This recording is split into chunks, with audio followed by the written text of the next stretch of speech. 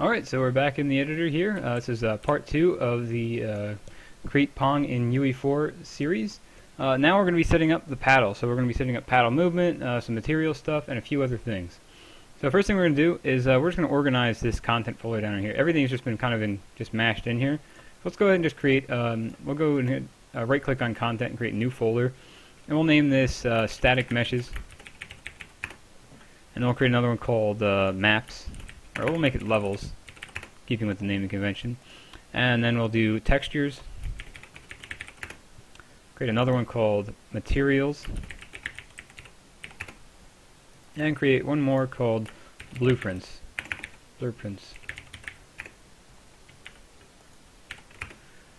Alright, so now we got our things here. Let's go ahead and just we'll grab our reference. And we'll put that into textures. Move here. Take our material.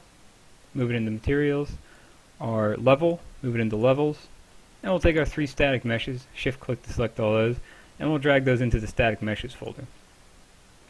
Great. Go to blueprints, go to a new folder, go to blueprints here, right click, and create a new blueprint class. Go ahead and click on a pawn. A pawn is an object basically in UE4 that can, as it says there, be possessed and receive input from controller. It's like if you imagine a pawn on a chessboard. It's the thing that's being used, to move around. It would be a character in a game or something. These all have extensive descriptions online. But basically, yeah, we're going to be making a pawn here. Pawn is something, it's the character basically that you can control. A character is for a specific type of pawn that like walks around. But since we're making a simple pawn game, we just need a simple version of it. And you see it creates a new blueprint down here. Go ahead and rename that to BP. We'll call it paddle, right, or paddle pawn. Paddle pawn, right. Perfect. Double click on that guy. And then you'll see this window open here. This is the blueprint editor. There's 3 tabs. There's the viewport. You can add components and pieces and stuff. Construction script. This is the script that'll run anytime it gets edited or anytime something changes, even when it's not running in the game. And then the events graph will actually be the stuff that'll occur on this pawn during actual runtime of the game. So basically what we're going to do is we'll go to the viewport.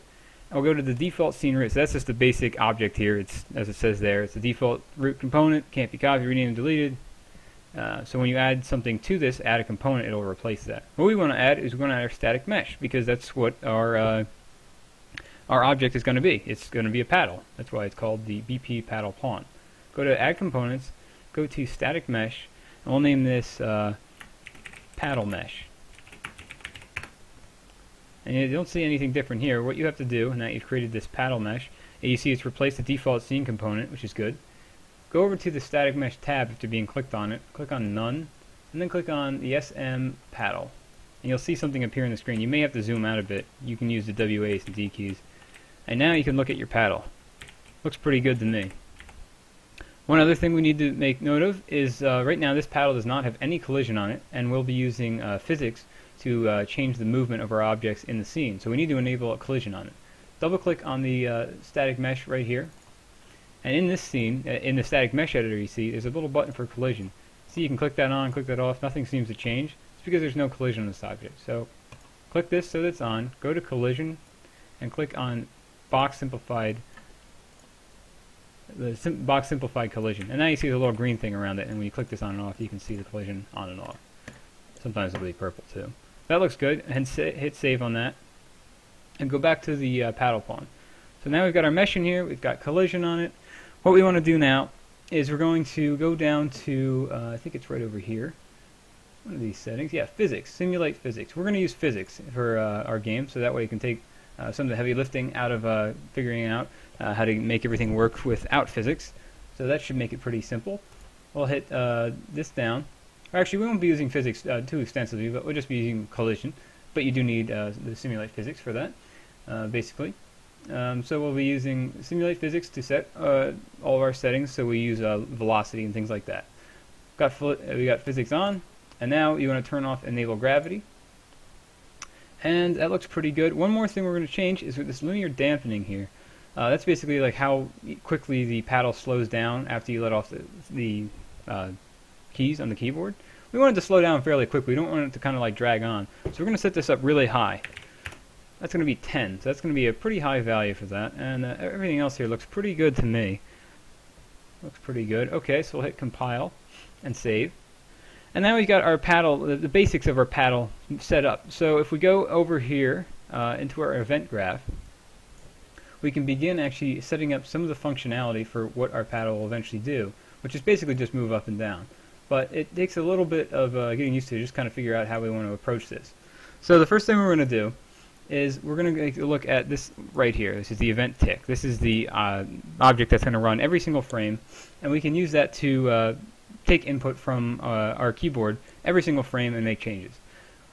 One of the things we want to set up is something called a input axis. I believe that's what it's called, so that we can input our the up and down on the arrow keys, or W and S on the keyboard, so that way it moves the paddle up and down. We could do it by doing something like this. We could right click in here and type in W, and then do a W here, and then we could type in S, and we could do an S, and then we could make some kind of an if statement, and plug all this in with a Boolean value that comes out, and figure out if it's you press the W key or the S key. But even easier than that is just setting up one of those axes. So what we'll do is we'll just leave this here for now. Go back to the main menu, or the main scene. Go up to Edit, go to Project Settings, and then you'll see somewhere in here there'll be a tab that says Input. Axis mappings is what you want. An axis mapping, it'll you can read about this more, but it's just it's a way to make it easy so that when you push on the keys on the keyboard, you can have two keys mapped to a positive and a negative value, and that'll work kind of universally. So you don't have to set up that press W on the key and then press W on the keyboard, press S on the keyboard. This just makes it so it works very easy, and you'll see how it works once I get into it if you don't know how it works already. So we're going to create a new axis mapping. We're going to call this Move Up, and then we're going to make this tab this little arrow here, and we're going to put in a W here. I'm sorry, we're going to put in a up arrow. We'll just type in up, and then we'll hit plus again, and then we'll put in down. So what this is doing is it's setting up this little axis. So the axis is basically up on your keyboard. The up arrow key is going to be a positive value. Oops, I'm sorry, of 1.0. And then down on the keyboard is going to be also 1.0. But in fact, that's not what we want. We want down to be a negative value. So when we open this up, now that we have this set up in the actual project settings here, we can go back to our blueprint for our paddle, and we can use this. I'll show you how to do that right now. So we minimize this, and right now in the scene, we can go ahead and here, we can just right click, and we can type in Git Move Up. And right off here, you'll be able to print out the actual values that you get off the off of that axis. So you can use this to do any kind of things, like control the paddle or how much velocity you can. And when you get the up arrow pressed, it'll push out a positive value, and you push down on the arrow key, it'll push out a negative value. And then if you just don't press anything, it'll put out a value of 0. That's exactly what we want. So now we understand that we've got our axis set up. One thing I want to make note of, we should go back to our axis setup, project settings, and let's actually rename it, just so that down the road we don't have to worry about this. Let's name this Player 1 Move Up. That way we know that this is Player 1's axis. In the future, when we make 2 players, we'll actually have to make a second one of these that'll be using the W and S keys, so that Player 2 can play as well. So we got that P1 Move Up. We go back to here.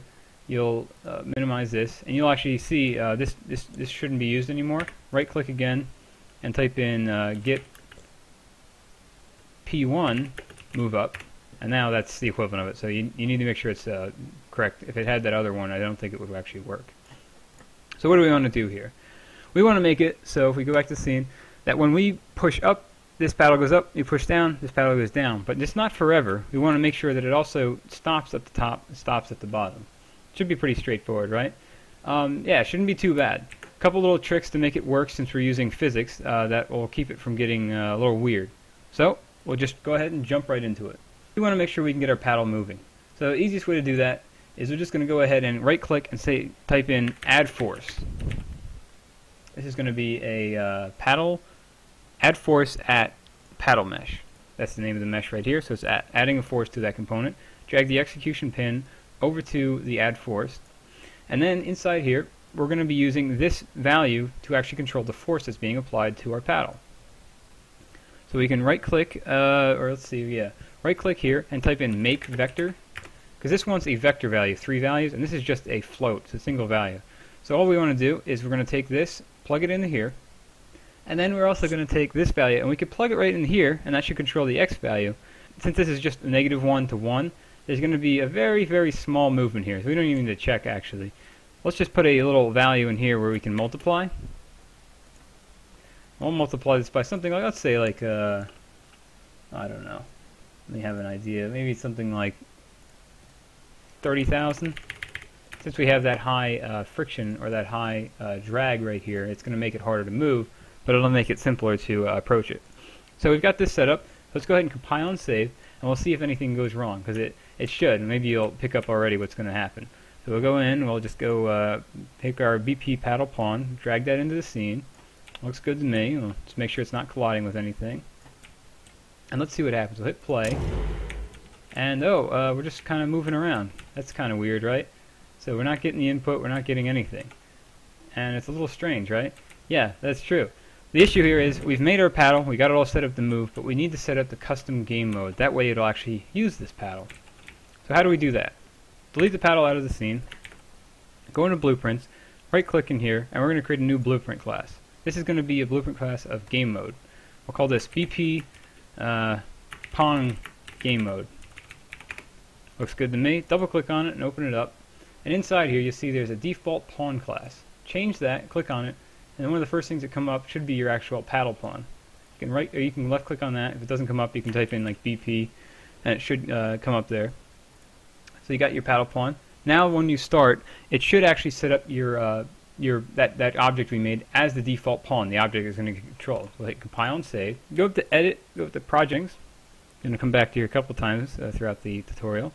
And we want to set it up so that our default, change that to the new name because we moved the folder just by chance. We want to make sure that we're setting our game mode to be the game mode it's actually using. So the default game mode is just game mode, the default one. We want to use our game mode. Game mode is just basically, you know, the rules that determine the game. Remember we set that up right here. So see now, we selected the actual game mode, and inside there, remember we set our pawn class. So now this looks a lot better. One last thing we got to do is we got to add a player start to the scene. This is going to be an area where it spawns in the actual paddle. That way we can see it and use it and do a whole bunch of stuff with it. So this should work. There may be a couple more issues, but we'll see what happens. Yes. So see, it's a little different now. You see the 0 on the side there? That's a good sign. At this point what we've got is we've got a paddle that's spawning into the scene, but it doesn't have any camera attached to it. So inside this paddle we have here, there's a viewport. You see there's no camera on here, so it's just kind of like making a default one that's in the center of it. And since this is right on the board, it's looking out and seeing that 0. That's okay though. Basically what that way we'll fix that is we'll do that in the next tutorial. But the next tutorial video, all we got to do is we're going to add a separate independent camera that's going to actually move, or it's going to actually be up in the sky looking down. But in this case, this is all we need. Alright, so now what you want to do is go ahead and just click on BP Paddle Pawn right. You can open that guy up, and inside here, one of the things we need to change, we just need to make sure we're using the multiplier. Go ahead and plug that right into there, plug that into X. That looks pretty good. This value also needs to be a lot higher. Let's make it something like, I don't know, 1 million. I think that's about 1 million there.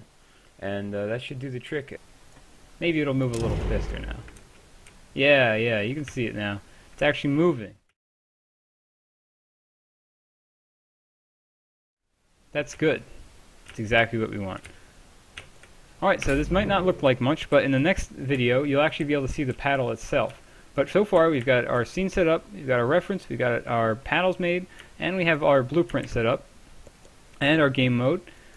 We have the ability to move our paddle, although you can't see it and it's very dark, but it's quite a bit of progress. In the next video it'll all come together and make some sense. So thanks a lot. Hopefully this was helpful, and you know, as I go along with this series, hopefully I'll improve my process and get a little better. Hopefully some of this isn't too confusing. So thanks a lot. If you appreciate this video, feel free to give it a like and subscribe and comment, and I'll see you in the next one. Thanks a lot.